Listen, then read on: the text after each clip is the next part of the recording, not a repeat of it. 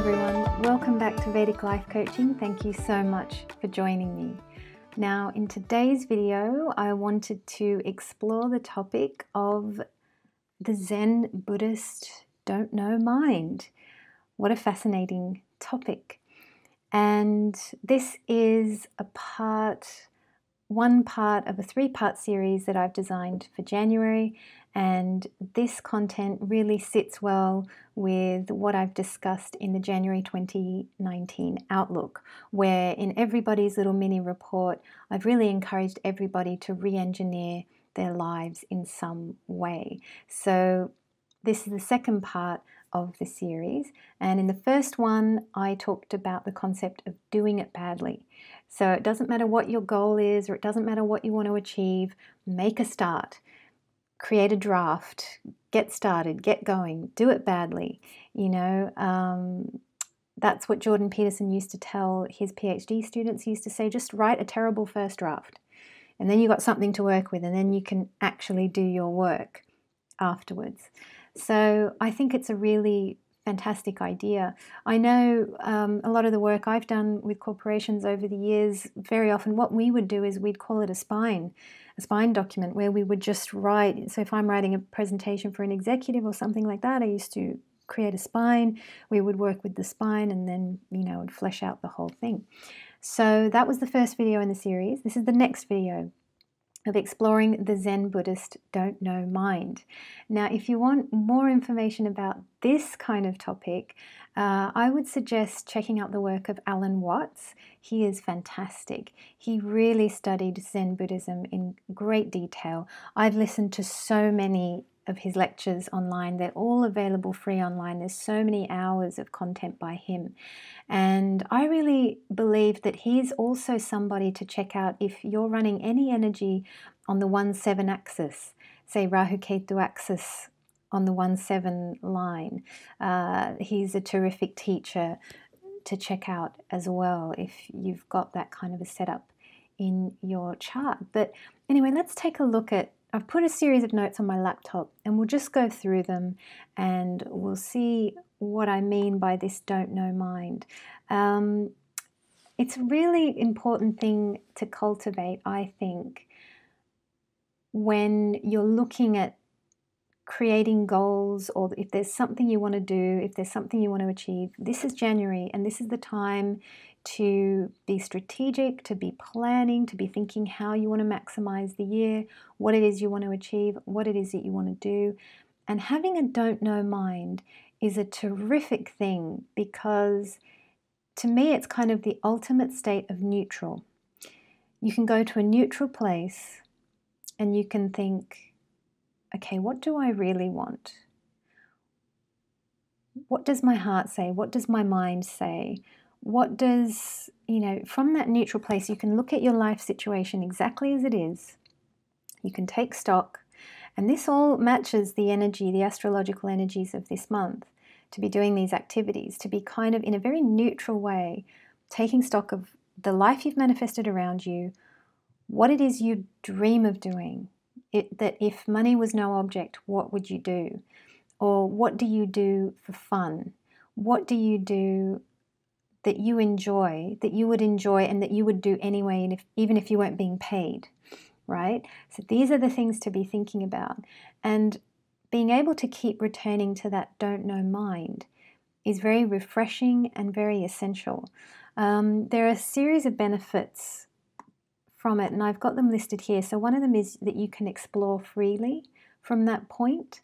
And how I see it astrologically as well, I was going to draw a little diagram for this, this is why I like the North Indian style chart so much, because to me, the very center of this chart, it's not very symmetrical, it doesn't matter, I won't rub it out.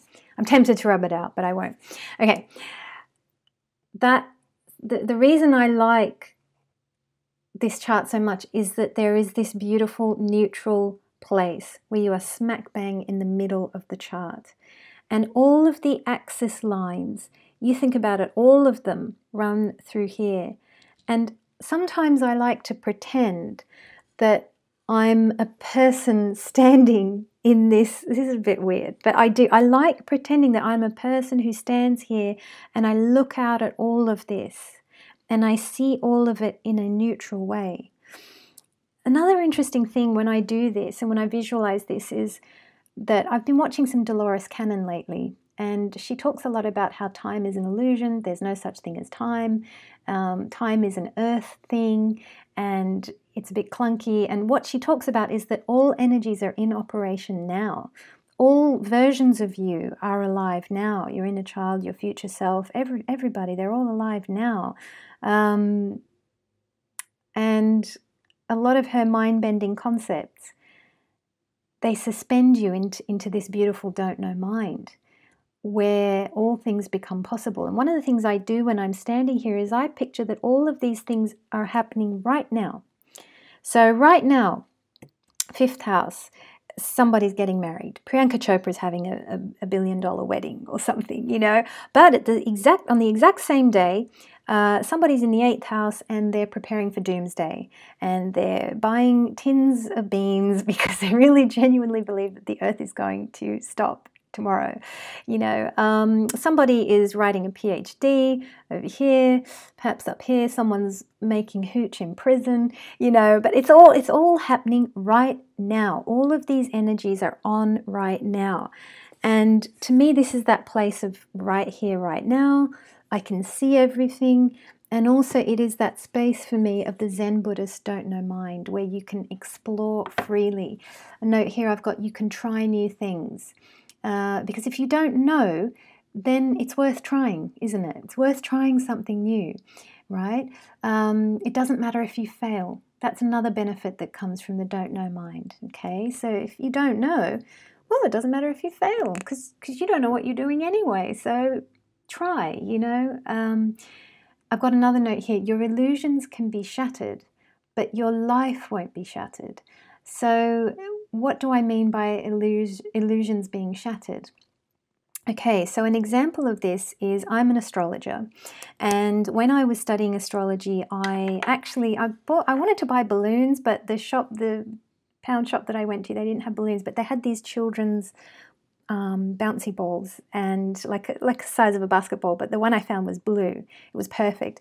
And I drew all these lines, ecliptic lines and this and that, and that's when I was studying and learning. So of course I learned the ball, and you know, the sun is here and there are all these balls, and that's how I visualize everything.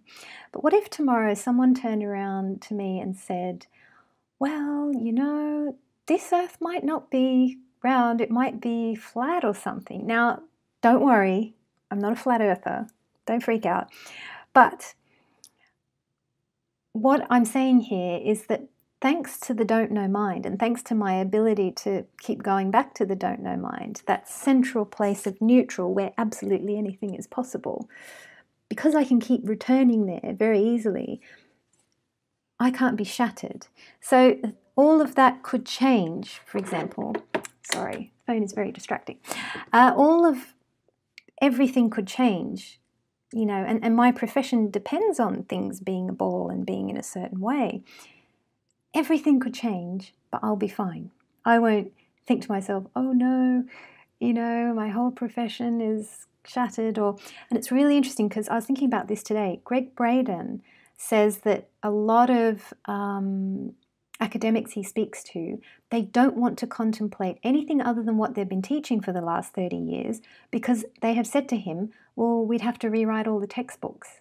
Now, you see, those people can be shattered, right? But if you're in the Zen Buddhist don't know mind, you can't be shattered. You're always fine. You're always okay, right? So it's a kind of strength to develop a don't know mind. It's also a shedding of ego, which is a really great thing. You know, as a spiritual person, a seeker on this path, we are all looking to shed ego. So this is great. And the other benefits are, and I just jotted these ones down really quickly, you can see this as a loosening up inside. You loosen up inside, right? You can have more fun. look at Einstein. He would have fun with his profession and what he does. And I bet he wasn't afraid of the don't know mind. I bet he spent huge amounts of time. In fact, he did spend huge amounts of time there, I believe, in his younger years. So you can have a loosening up inside. You're not rigid inside. You're lightening up. You're happier. You can joke around more. Things are more fun. I've got a note here, feeling free inside, relaxing within. You don't have to be right. And that's a very freeing thing. So this month of January 2019, as you are strategizing, as you are carving the path ahead, as you are planning, as you are thinking, what is it that I want to do? Get into that don't know mind space and feel free and relaxed and think about what you liked doing as a kid. I was telling a friend of mine just the other day that one of the things I really enjoyed as a kid was sitting at my desk and being organized and drawing lists and it's kind of, that's why I love this diagram and this structure. To me, this one thing, it just, I could go on for hours about how much I love the Vedic astrology system, and especially the North Indian chart. I really like it.